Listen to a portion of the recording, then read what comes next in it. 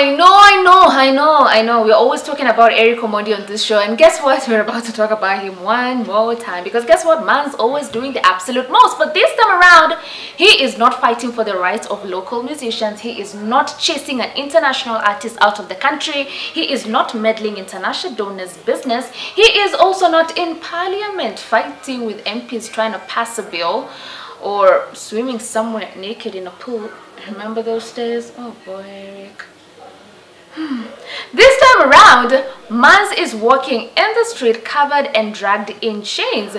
The background of the video is the song that Sauti Sol did with Nyashinsky, Tujiangalie, and the message of his video is the fact that the youth have been oppressed for so long, and this time around we need to wake up and make correct political decisions about the governance of our country. Now, you know, the general elections are about to happen. It's a very sensitive time because everyone is trying to figure out who's going to take office, and what he's basically doing is he is urging young people to wake up, and he has said he is giving all these people in power 6 days and counting. If either Ruto or Raila don't get back at him and tell him the plan they have for the youth, then none of them is going to get office. Now we have to give this man, he has balls for days. Like who?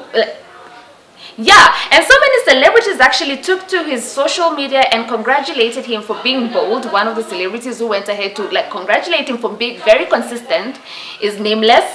You know, he was one of the people at the comment section. He was, okay, you got to give him flowers for being consistent. All right, other comments in the comment section were, oh, we are back at it again. Other people thought after he turned 40 he was going to tone down, but yeah, he turned 40 and realized he's not going to be swimming naked anymore. This time he's going to fight for the rights of the youth, and we love to see it. That is Eric Omondi for you guys. I just hope tomorrow he's not going to forget the war he's on right now and starts doing other childish things. We know Eric, he forgets really quick, but we are here for all of it. 6 days Ruto, 6 days Raila.